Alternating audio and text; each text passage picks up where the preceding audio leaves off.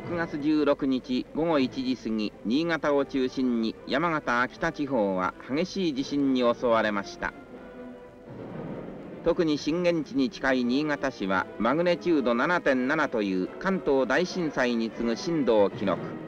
至る所に大きな被害を出し、市内は全く様相を変えてしまいました。巨大な煙を上げて炎上する石油工業地帯。そして地震で盛り上がった海面は信濃川に流れ込み、市内は水浸し。激しい地揺れ、続いて襲いかかった水と油の洪水。津波警報に市民は不安と恐怖の中を続々避難していきます。高台に避難した人々。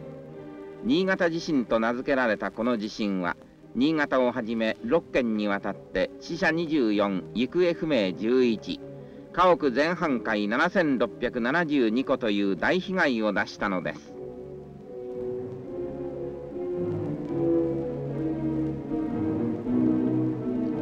夜になってなおも激しく燃え続ける石油タンクは一向に消える気配を見せません。不気味に繰り返す余震の中で水を求める被災者たち。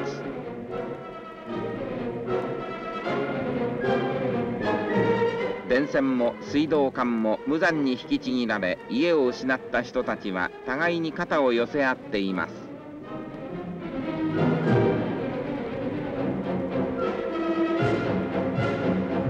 恐怖の一夜が明けました。市内は自然の猛威の前に見る影もありません。たわいもなく崩れ落ちた昭和大橋。この橋はこのほど完成したばかりでした。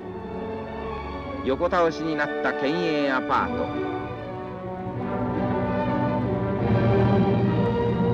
近代工法は地震の前にもろくも崩れ去ったのです。無残な姿をさらけ出す新潟駅構内。つい数日前、賑やかにスポーツの祭典を行った国体の街は、わずか数分のうちに街を一変してしまいました。地震の恐ろしさをまざまざと見せつけた地面の陥没。しかし、早くも復興に立ち上がる市民。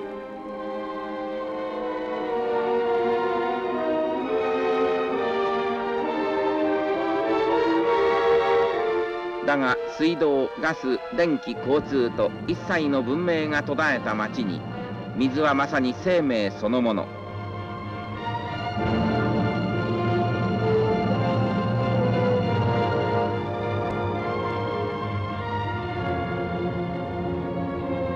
乏しい水を互いに分け合っているのです。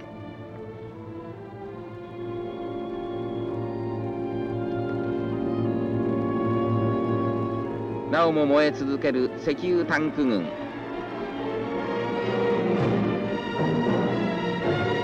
昭和石油など新潟の工業地帯は甚大な被害を被り、県はついに国へ消火を要請。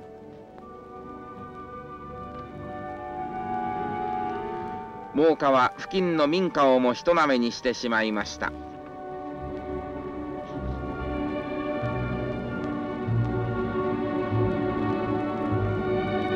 いつ消え果てるとも知れぬこの火災、消防隊もなすすべもありません。